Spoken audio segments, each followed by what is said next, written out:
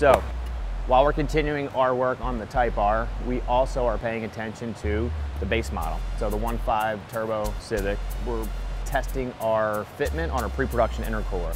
One of the trick things we did was we made it so you can use the stock piping or you can use our piping if you wanted to go bigger and better. So the way we accomplish that is by the use of these adapter couplings. These are billet machine pieces that would bolt onto the intercooler. So your horsepower is dictated by the inlets and outlets and how much they flow through there. These pipes are tiny. Obviously you want bigger pipes, better flow, higher boost. You would just unbolt these, bolt these on, then use our coupling and piping kit. We got hot and cold side. Torque specs are already laser etched on here.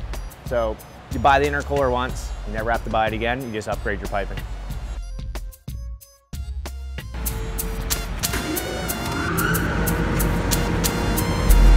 So we're continuing with our intercooler testing on the 1.5 Civic. We have our piping on the car. We have our one intercooler on there that has a different fin pitch and tube style. This is your stock intercooler. It's pretty tiny. Pick it up, throw this in one hand. We're testing a version of this one on the car now. This is our other version. So intercooler and piping is on the car.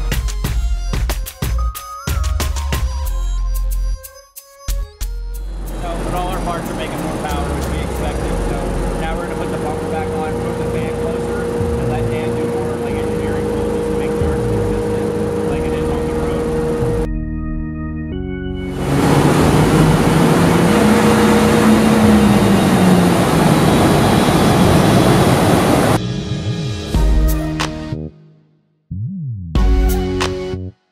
So a lot of the testing we do is with our big fan and anemometers is we test how much airflow is actually getting through the bumper and through the coolers. The fan set to 80 miles an hour doesn't mean 80 mile an hour of wind is getting through the coolers. It's far less, it's about 20%.